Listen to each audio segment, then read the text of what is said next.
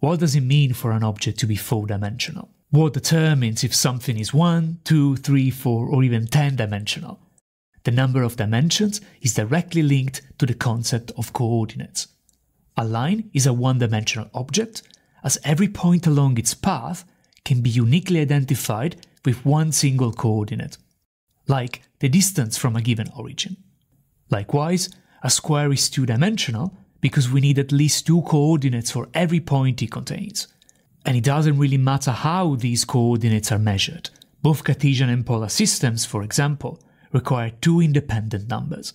And we live in a 3D world because we need at least 3 coordinates.